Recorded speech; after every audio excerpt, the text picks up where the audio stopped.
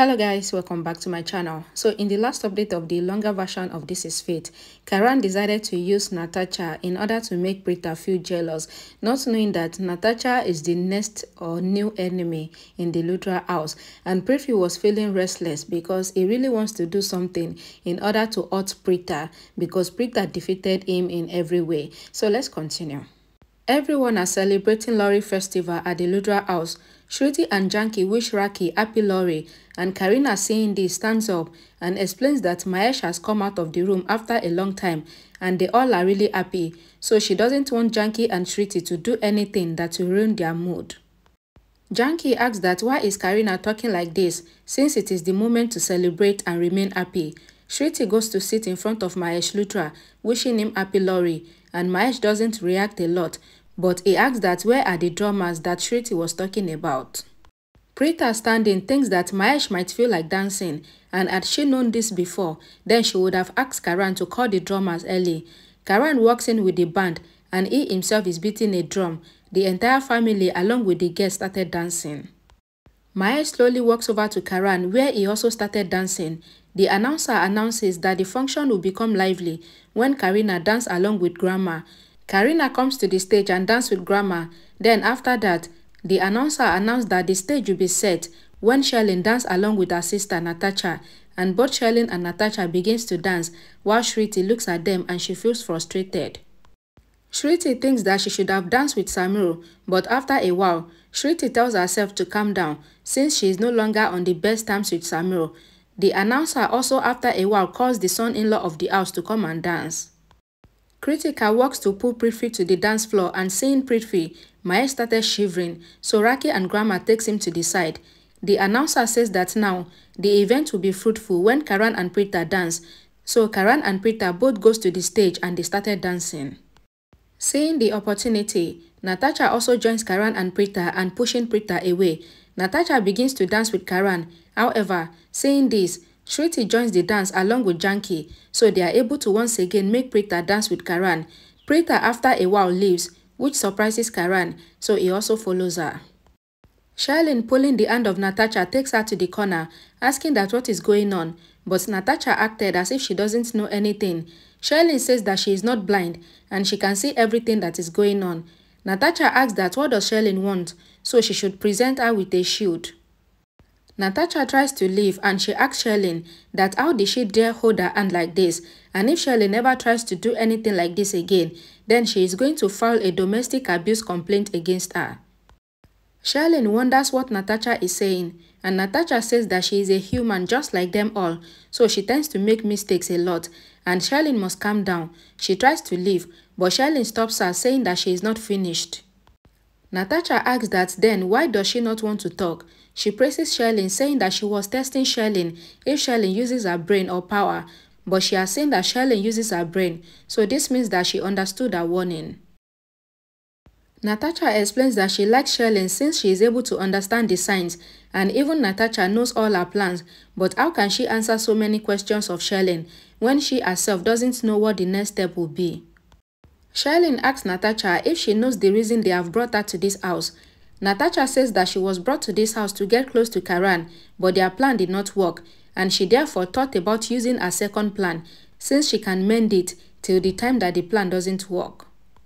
Shelin explains that Natasha's plan is not working because it is even bringing both Preeta and Karan together instead of separating them. Natasha says that this is the difference between rich people like her and those who are from the street. Natasha says that both Shelin and Prithvi always think that there are only two ways to complete a task, but she has a lot of other ways to complete it. Natasha says that her first plan was to get close with Karan using her beauty, but it failed. So now she is making Karan believe that if they make Preeta feel jealous, then Preeta will come close to him. But it is the opposite, because Preeta would go away from Karan because of the misunderstandings that she is going to create between them both. Natasha says that she even has a plan C that she would put in effect if her plan B fails. Shelin asks that what is that plan. However, Natasha says that she just reviewed her plan B and Shelin must let it work first, and until it fails, then she is going to enjoy her Lorhri. Shelin thinks that Natasha is a difficult person to understand. Preeta is working with the tray while Karan is following her while eating the peanut. Preeta sees that Karan is following her and he hides behind the pillar. Preeta sees Karan, so she goes behind him.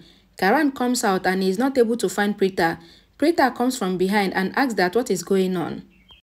Karan says that the wind is blowing and he is eating the peanut. Karan says that something is burning, which he is enjoying.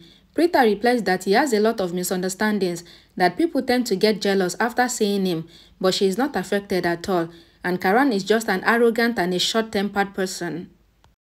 Karan says that Preeta herself is a jealous person because she said that she is not affected, but she said a lot of bad things to him. Preeta replies that Karan is really difficult to understand and she cannot ruin the celebration because of Karan's stupid words. Preeta tries to leave, but Karan says that Preeta is saying that she is not affected, but she is getting irritated when she sees him with Natasha. Preeta asks that what is Natasha doing in this house since she doesn't even live here. Karan asks that what does Preeta mean. Preeta replies that this is her house, so she needs to know who is living in it. Karan says that Preeta is still getting jealous of him and Natasha. Preeta says that both of them look good together because Natasha is stupid while Karan is foolish. Preeta tries to leave, but Karan calls her a Hitler from behind. Preeta asks that what did Karan mean, and Karan says that he thought of it. Preeta seeing Shrishti and Janki leaves, saying that she doesn't need to talk to Karan.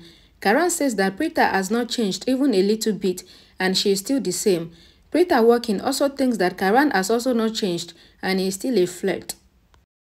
Preeta goes to stand with Shrishti and Janki in anger. Janki asks that what happened and Preeta asks them to ask her who she met. She explains that she met Karan who called her as Hitler. She asks them to wonder how can he say this to her. Janki asks that how dare Karan to talk to Preeta like this because now Preeta is now the owner of this house, so she should be a little strict with Karan.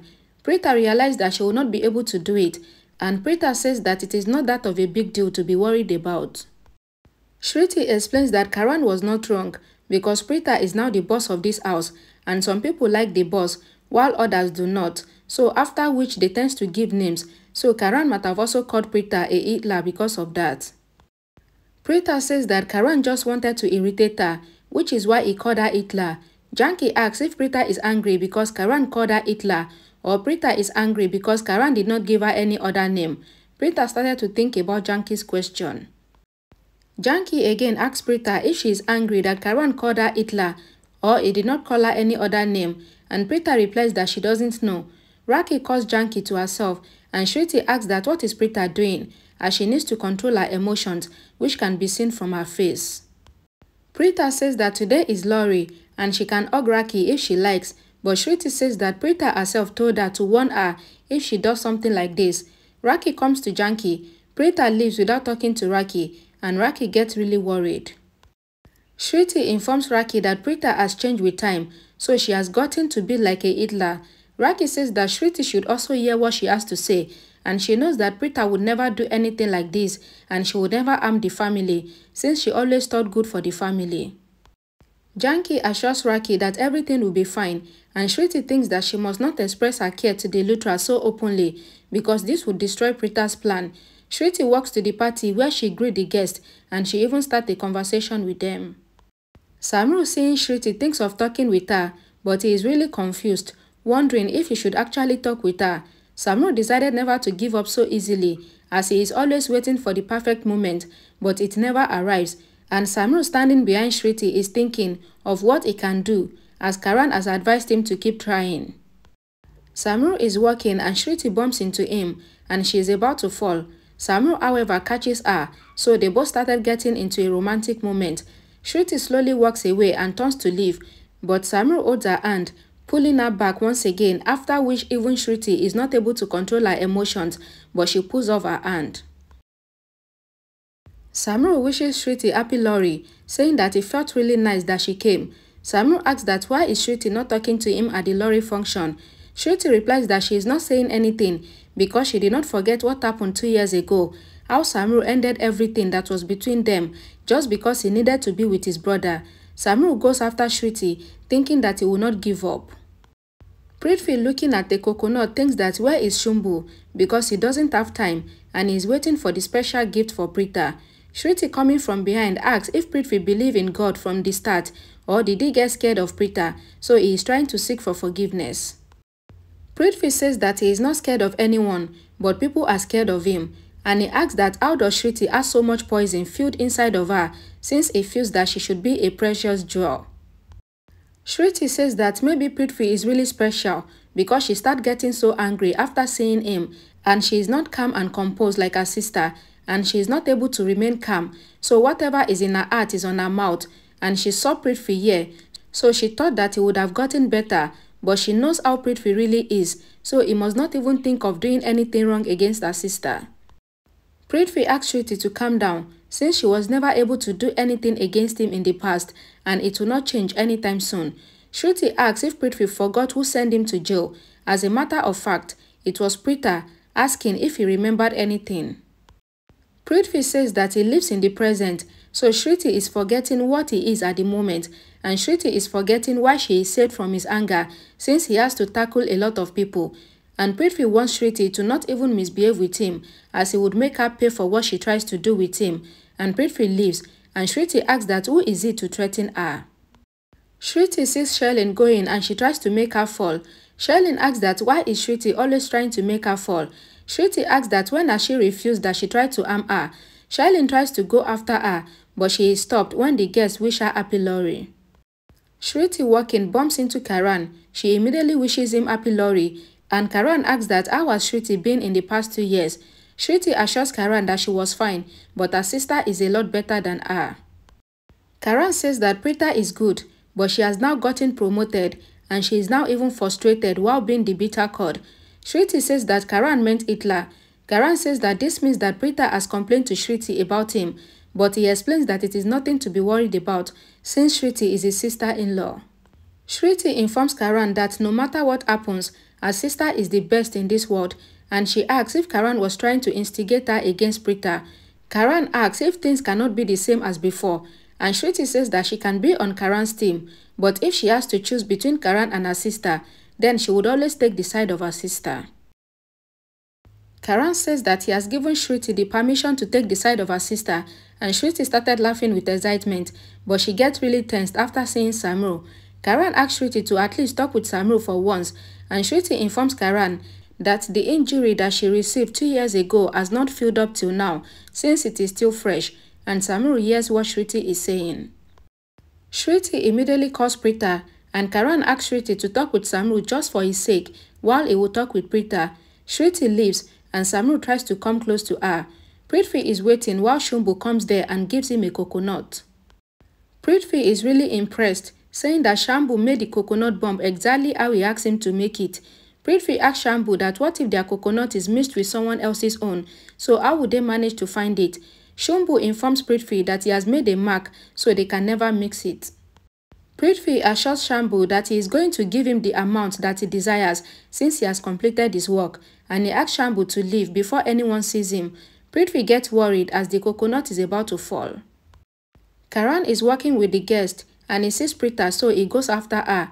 Preeta tries to leave, and Karan asks that why is Preeta ignoring him. Preeta says that she doesn't want Karan to fight with her as she has a lot of work to do.